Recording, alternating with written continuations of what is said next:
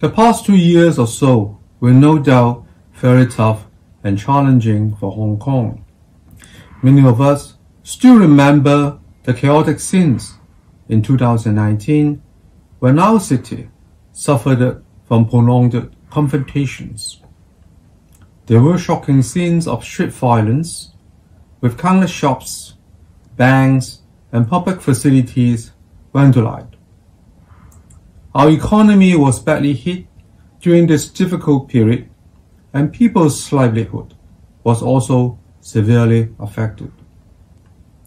Now that we have gradually restored law and order in Hong Kong, I think it's an opportune time for us to look at some fundamental issues facing Hong Kong's future development.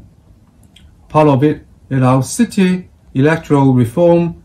As a finance professor, I consider it critically important for Hong Kong to have a peaceful, stable, and sustainable environment so that we can focus our efforts on socio-economic improvements for the benefit of all sectors of the community.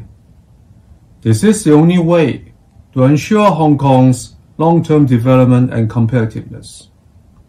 It is my hope that the electoral reform can help set a new constitutional order for Hong Kong, which will put an end to unnecessary and endless political infighting.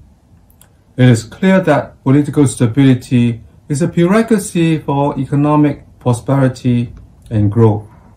I look forward to having more constructive discussions of this important subject.